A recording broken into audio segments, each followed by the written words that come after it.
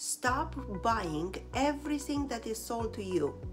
In this video, I am going to go over 4 scientific proven supplements that can reduce pain, improve function, decrease swelling and stiffness, and improve your skin if you suffer from psoriasis or psoriatic arthritis. I will also discuss the appropriate doses that you need to take to have that beneficial effect, and how to choose a good quality supplement from the millions that are out there on the market. Let's begin.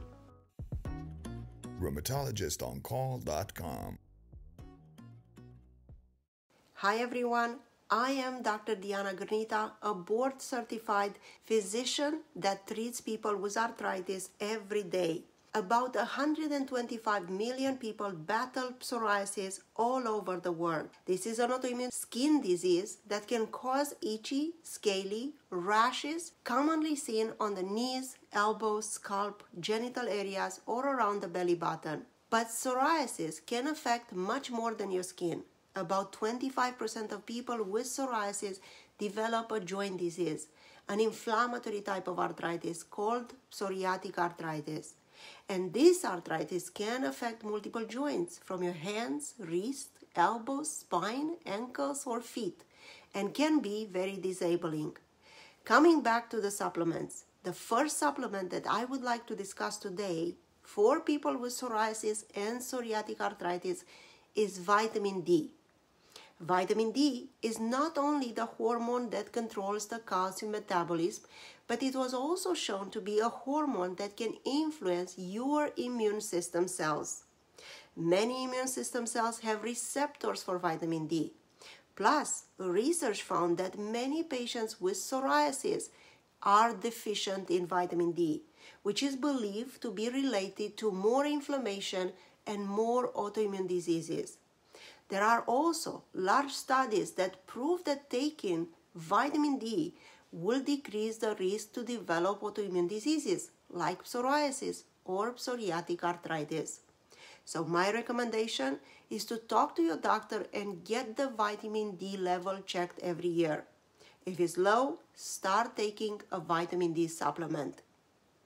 The second supplement is fish oil or omega-3 fatty acids. As I have discussed in a previous video about the use of fish oil in rheumatoid arthritis patients, this has been proven to have a similar effect to NSAIDs, to decrease inflammation, but without all the side effects of ibuprofen or naproxen. Omega-3 fatty acids act on an enzyme that decreases the production of certain substances that are supposed to increase inflammation. So taking fish oil or omega-3s, you may naturally decrease inflammation in your body. Research in psoriatic arthritis patients that took fish oil in combination with the standard therapy reported a decrease in joint pain, improved function, decreased inflammation markers, and decrease in the use of NSAIDs and acetaminophen or Tylenol, but also a decreased risk in developing heart disease. And that's a bonus. Now, if you are learning and enjoying these educational videos, give a thumbs up and subscribe to my channel. In this way, my videos will spread this good quality information and more people will benefit from it all around the world. Let's talk about turmeric. This yellow spice contains antioxidants and anti-inflammatory curcuminoids, and they can significantly improve psoriatic arthritis symptoms. Like fish oil or omega-3s, the use of curcumin was also shown to decrease the disease activity and markers of inflammation. People with rheumatoid arthritis or psoriatic arthritis can benefit from this and will be able to reduce the amount of NSAIDs that they take. A study published in 2020 showed that curcumin inhibits pro-inflammatory molecules from the immune system cells in people with psoriatic arthritis or people with psoriasis. Now let's talk about probiotics. Here I would like to take a short break and to tell you why your gut is so important. Many people with psoriasis and psoriatic arthritis will experience gut issues. from abdominal pain, bloating, diarrhea, or alternating diarrhea with constipation. We call this gut dysbiosis. The role of probiotics, although not completely understood, is to regulate the gut bacteria and hopefully improve the good bacteria that you have in your gut.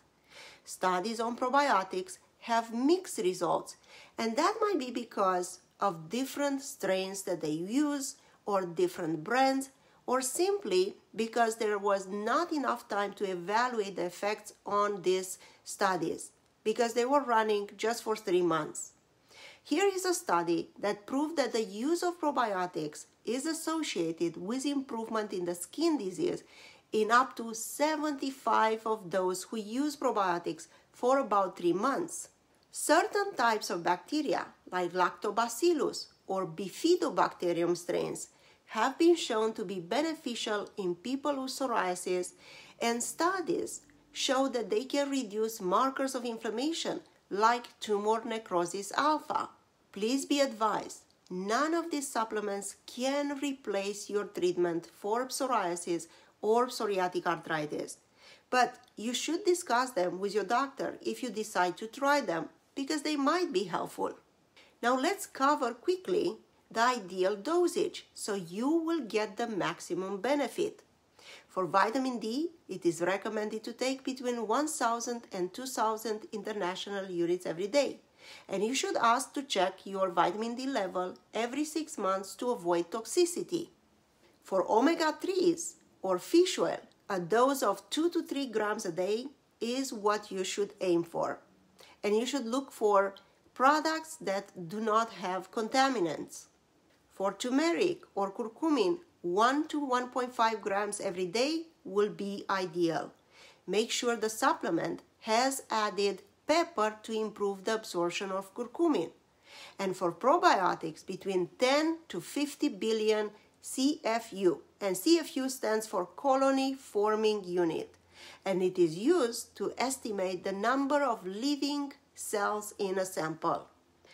As with any supplement, you should start low and gradually increase the dose while you are monitoring for side effects. Always reevaluate the effect on your body every 2 to 3 months.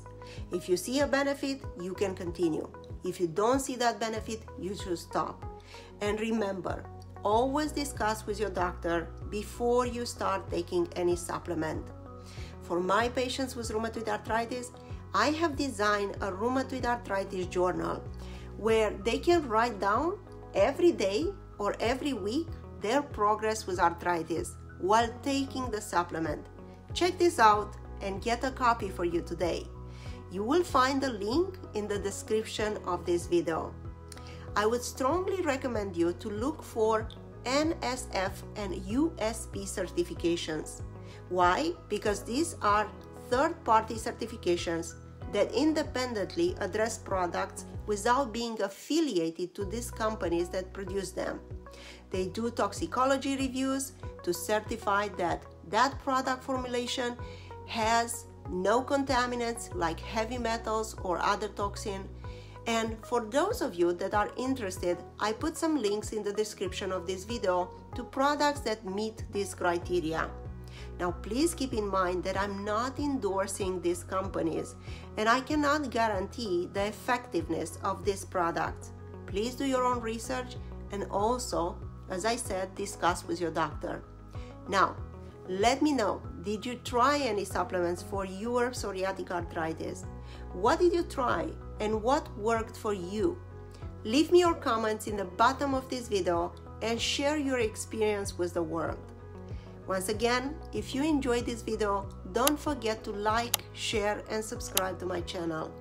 Until the next time, stay informed and stay healthy. Thank you.